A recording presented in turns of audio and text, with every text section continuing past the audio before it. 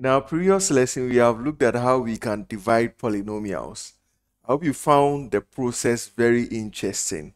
My name is Nana Edu, and you can call me Sir Nana. Remember to like this video, share this video, subscribe to my YouTube channel, and don't forget to click on the notification bell so that you can get all videos on time. In this lesson, we want to look at another example on how we can divide polynomials. So we are looking at the operations on polynomials, and we are specifically looking at how we can divide polynomials. So let's consider this question. So the question says that with the steps of dividing a polynomial by a divisor using the long division method, find the quotient and the remainder of the function, right? So the function is p of x is equal to x raised to the power 4 plus x cubed minus 11x squared minus 5x plus 30, which is divided by x minus 1. Now, let's go through the process of dividing this polynomial. Now, when you divide, they said they want you to write the quotient and the remainder. Okay, so let's take notice of that. We are finding the quotient and the remainder in this case. So let's go through the process of dividing. So we know that the dividend is x raised to the power 4, right, plus x cubed minus 11x squared minus 5x plus 30, and this is divided by x minus 1. Good. So we are going to use the long division method. So we are going to have our divisor x minus 1, and then use the long division, and then we have x raised to the power 4 plus x cubed minus 11x squared minus 5x plus 30. Right, so we say the first thing we'll do is that we take the x and divide this by x raised to the power 4. So it means that gives us x cubed. Right, so x raised to the power 4 divided by x will give us x cubed. Right, then we multiply the x cubed by the divisor x minus 1, so it gives us x raised to the power 4 minus x cubed. Then we subtract. So it means that when we do our subtraction, we are going to have x raised to the power 4 minus, right, x raised to the power 4. So the x raised to the power 4 goes away. Then we have x cubed minus x cubed. So you have x cubed minus x cubed. So you see that gives us plus. So we have 2x cubed. So here we are going to have 2x cubed. Then we bring our minus 11x squared minus 5x plus 30. Right, then we go through the process of division again. So we are going to take our x and divide it by 2x cubed, or 2x cubed divided by x. So we have 2x cubed all over x. So that gives us, right, plus 2x squared. So we are going to multiply 2x squared by x minus 1. So that gives us 2x cubed, right? 2x squared minus 1 will give us minus 2x squared. Then we subtract once again.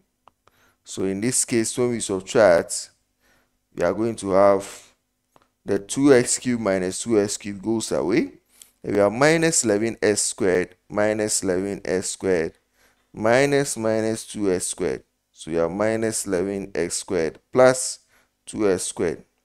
And that will give us minus 9x squared. Right, then we have minus 5x plus 30. So we go through the division process again. So we are going to have minus 9x squared, right, divided by the x again. So that gives us minus 9x. Then we multiply minus 9x by the divisor x minus 1. So that gives us minus 9x squared. Negative gives us positive. So plus 9x. Then we subtract. Right, so minus 9x squared minus, which is plus 9x squared.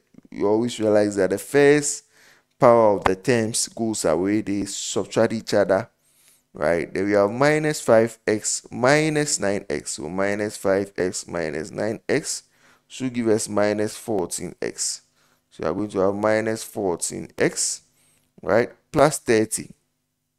So we'll go through the division again. We are doing that till we get the remainder, right? So we want to get the remainder. So we'll go through the division again. So we are going to take minus 14x and divide by x. So minus 14x divided by s should give us 14. So minus 14, right? Then multiply minus 14 by x. That gives us minus 14x, right? Then we are going to have negative negative to give us positive. 14 multiplied by 1 gives us 14. Then we subtract. So we see that the x and the x goes away. Minus 14 minus minus 14x will go away. Then we have 30 minus 14. So we have 30 minus 14, right? So 30 minus 14 will give us 16. So it means that we have our remainder here as 16, right? So we are done with our division. So now we can write out and see that basically our quotient, right, is the one at the top, which is x cubed plus 2x squared minus 9x minus 14, right? Then it has a remainder, so plus 16 all over the divisor x minus 1. So therefore our quotient is equal to x cubed plus 2x squared minus 9x minus 14. And then the remainder in the question is equal to, right, 16, right? So 16 is our remainder. So we have gone through the process of long division to be able to divide a polynomial where we have been asked to find the quotient and the remainder. In our next lesson, we want to consider the factor and the remainder theorem. We want to look at how we can apply dividing polynomials in probably the factor and the remainder theorem. Remember to like this video, share this video, subscribe to my YouTube channel, and don't forget that always you would share with others what you have found. See you in the next lesson.